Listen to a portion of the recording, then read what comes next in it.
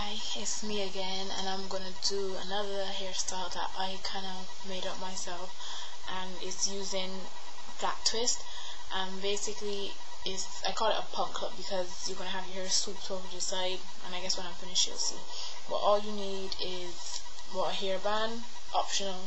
But I like to have a hairband to hold my hair out of the way when I'm doing it.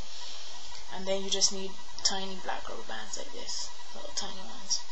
What you're going to do, it doesn't matter if your hair isn't parted out straight, but what you're going to do is take the first row, or row, whatever you want to call it, and you can use some gel, but I just retwisted my hair yesterday, so I don't need any.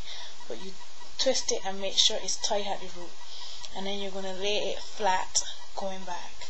You take the second one and you make sure that's tight as well, and you are going to wrap it clockwise on the first one. So you take it, wrap it clockwise, and then you take the two of them and lay those flat. Take the third one, again make sure it's nice and tight, wrap it clockwise and lay that flat, and then you take your rubber band and you hold it down. I'll do another one slowly for you. So then, like I said, you just take out a roll like this, and you can see mine aren't parted out straight, but it still comes out looking nice. And take it, make sure it's nice and tight. Take the second one and wrap it wrap it clockwise, and then lay them flat. The following one clockwise flat, fourth one clockwise flat. So then you have, actually it's similar to having like a cornrow, but call it whatever you like. And I'll just do the next two ones very quickly.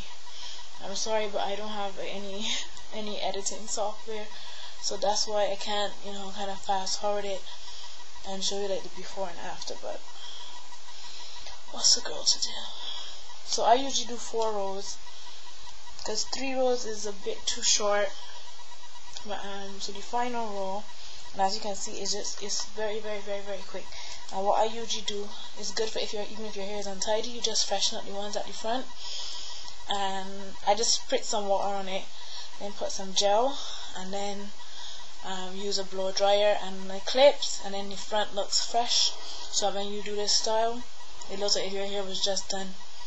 And if your hair is too short to hang on its own, you can use some hairpins like this, and you can pin them down and kind of keep them back, but mine usually hangs on its own.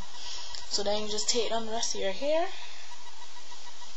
and you just shake it out, and you get this kind of look like this. I call it my punk look because it's a little out of the ordinary. As usual, I'm just going to put a link to some pictures at the side, but I usually have it out like this. So from one side, front side, and then this side. You like? And then sometimes, if my hair isn't in a good mood, you can take these pins again and try to keep them in check. But do whatever you want. And like I said, the link to the picture is on the side, so have fun with it, and hope to see you guys send me some pictures and see how you made it work, or make your own version of it. Again, thanks for watching, and be on the lookout for more videos. Bye.